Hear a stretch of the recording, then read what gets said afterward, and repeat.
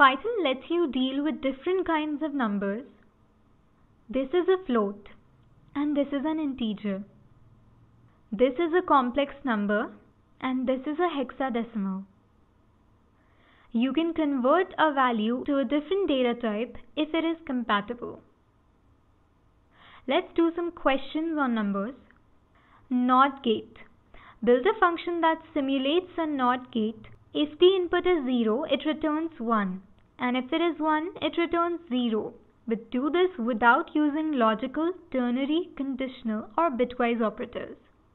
This is the function. It returns 1 minus the value of digit.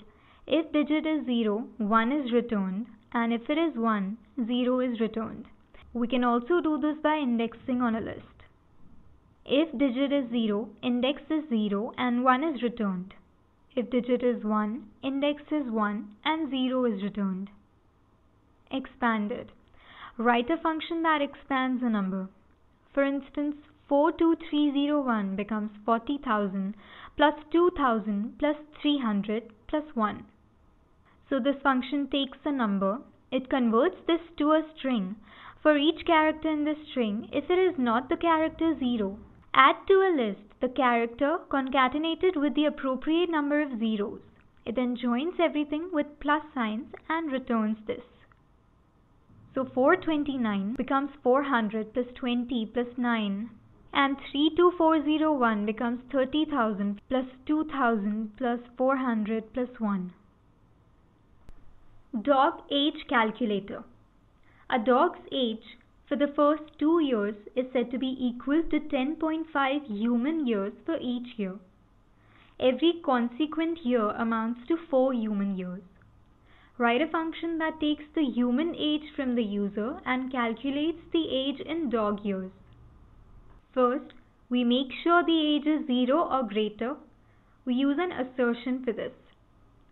We multiply the human age by 10.5, then subtract from this the age for 2 less years by multiplying it by 6.5 because we do need to multiply by 4 for the rest of the years.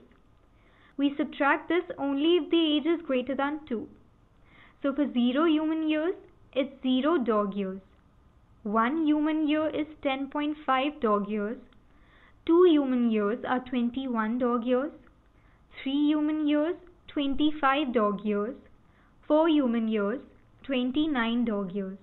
And 9 human years are 49 dog years.